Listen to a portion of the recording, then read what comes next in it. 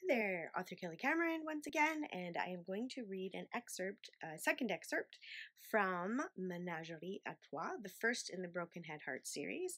And first, I'll just do the back copy in case you didn't see the other excerpt, just so you have a little idea about what it's about. It's an off the wall, very spicy romantic comedy. Dubbed the cat lady by her roommate, Cat Monroe admits to an ulterior motive for rescuing strays. A chance to visit the cute Dr. Evan Cole at the vet clinic. He makes her heart purr as much as her kittens do. Determined to ask him out before he thinks she's some crazy cat woman, Cat works up her courage for the next visit. Evan Cole doesn't see many females other than the animal variety at his veterinary clinic. Always a believer that the right woman will walk into his life someday, he made everything else, vet school, his career, a priority over searching for love. But from the day Cat Monroe walks through the door with a stray feline rescue, his heart beats to see her again.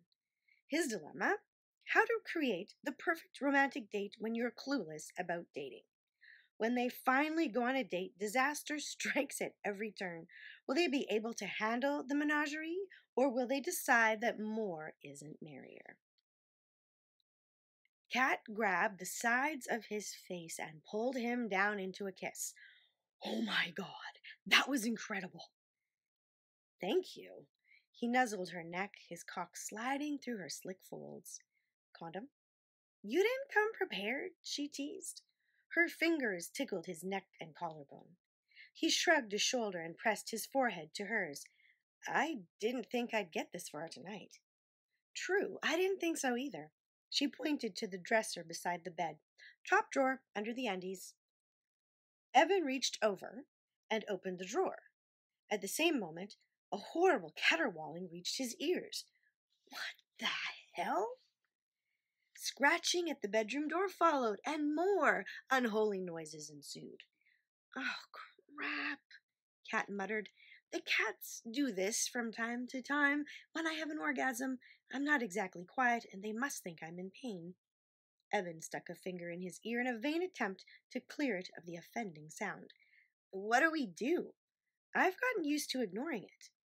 Suddenly unsure whether he could perform under such conditions, he frowned, and his erection wilted. Maybe we should call it a night? Cat frowned. Really? Well, will they stop that god-awful noise? He asked.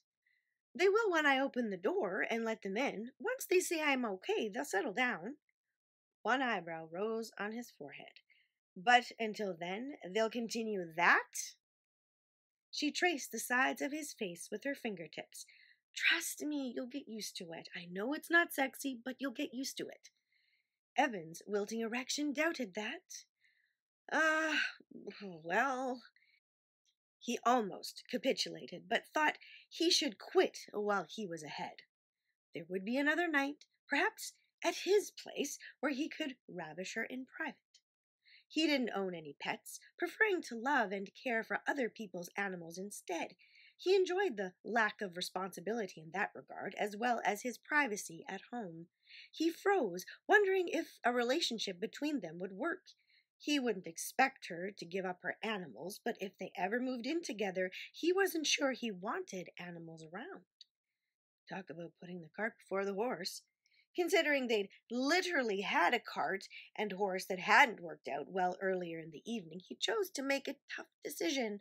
As much as he wanted her, needed to plunge his cock into her, he wouldn't do it under these circumstances. He planted a kiss on her cheek. How about we continue this in the morning?